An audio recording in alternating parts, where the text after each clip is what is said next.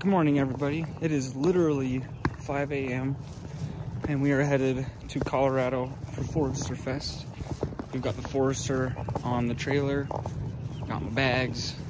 We are ready to go. Check this out. Here we go. She's all on there. I'm gonna check all the straps real quick. I gotta throw my bags in the car first because I've got a whole bag full of merch and a whole bag full of my own stuff. So it's time we head out. This is the rig. Let's go.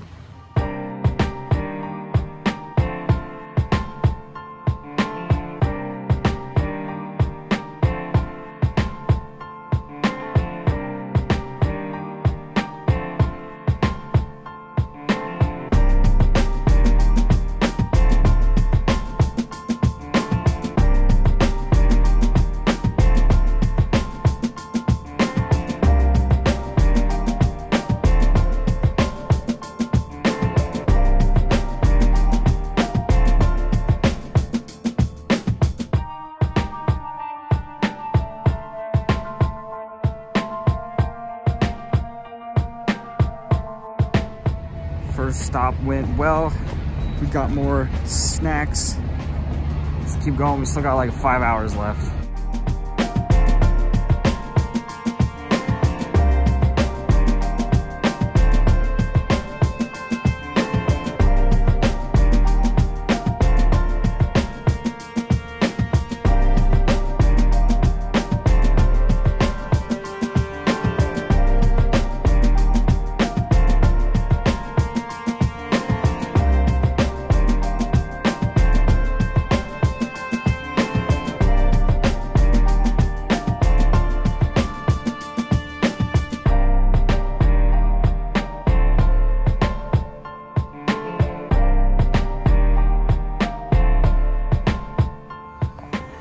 Thanks, Biden.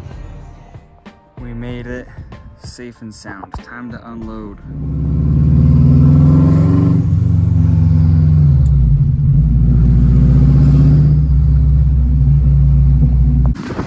Wait, you want me to open it?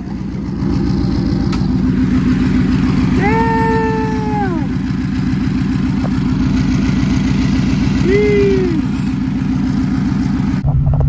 If you get in an accident, you don't pull over right there. Not smart. Sick. So it's bright as purple. And then bring it over here again. It's bright purple there. Like green? And bring it over here. Green? It's still purple on the camera. They gotta go to the shade. See, and then it goes green. And it matches so perfect. It's like there you go. Yeah, look at that. Oh my gosh. Oven mitt. These are welding gloves. I know, it just looks like an oven mitt. When you're doing a turbo swap whites, oh, I just drove an hour in the car. It's spicy hot.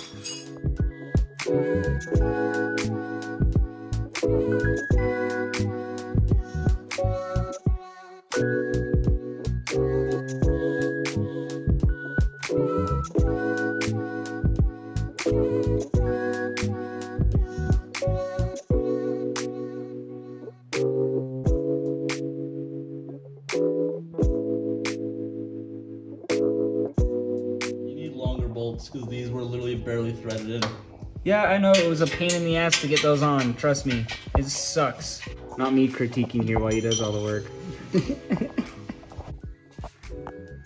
All the black soot. Oh, that's bad. It was literally leaking in every direction. Yep. And we should probably try to How's my wastegate look? Yeah, that looks so tight. Should probably check my welds on my out pipe, honestly. Hey, but check that out, old Gronda turbo. Bro, wait, hold on, bring it over here. I want to compare. Oh, let's show a comparison. Yeah, so this is the VF48 ported and polished by Richard Williams versus the Tomioka 3071. That's quite a big difference. That is a massive difference. That's okay. She's a little guy. It's fine. She's a little guy. Little Boom. Guy. This is you versus the one that they tell you not to worry about. So you have to.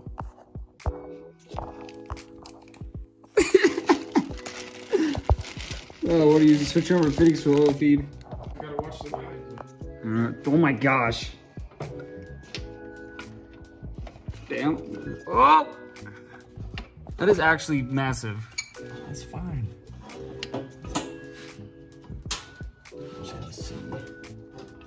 We just gotta get it in the oil drain is really the biggest thing.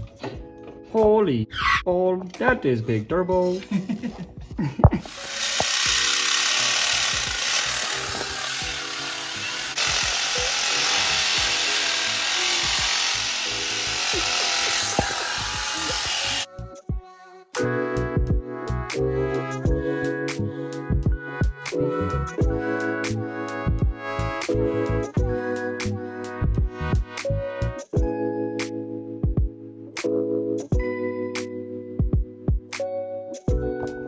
Yeah, boy. That's all in there. Big boy. Sick.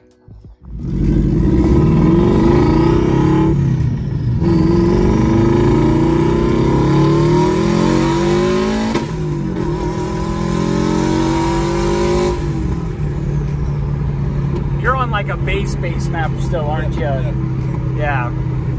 That wasn't like any boost really at all. 10 PSI. Yeah.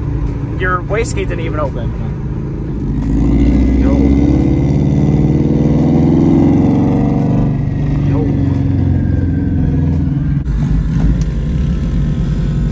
Damn. Sick.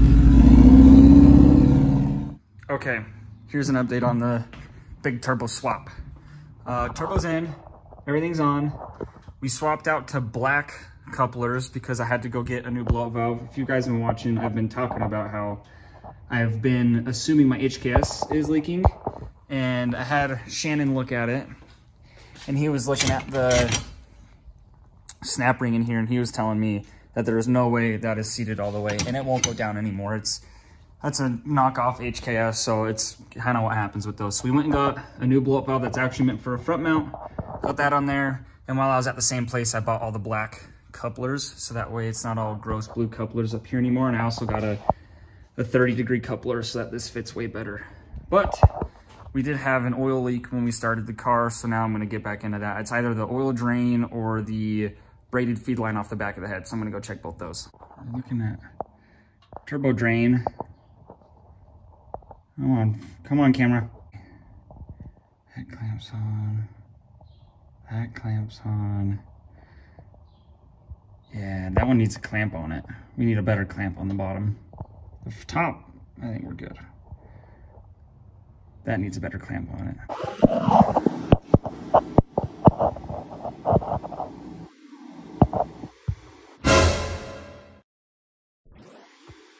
She's running. She's running.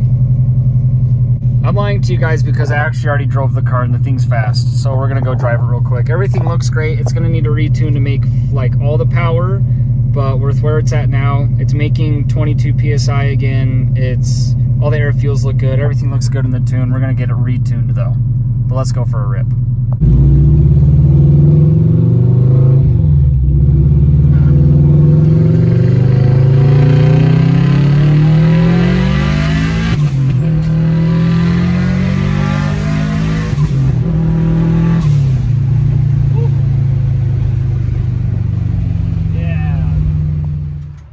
Her in there and all done though. Big turbo. Again, that's a Tomioka 3071, and right now we actually just have the vacuum line for the compressor side of the turbo just straight to the wastegate. Idiot.